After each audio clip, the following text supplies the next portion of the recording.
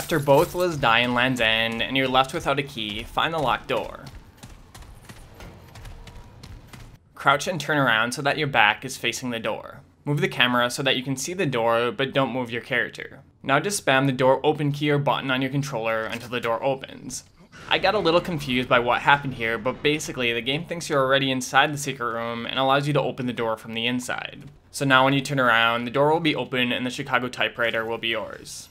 Okay, and that's all for this guide. Thanks for watching and see you next time.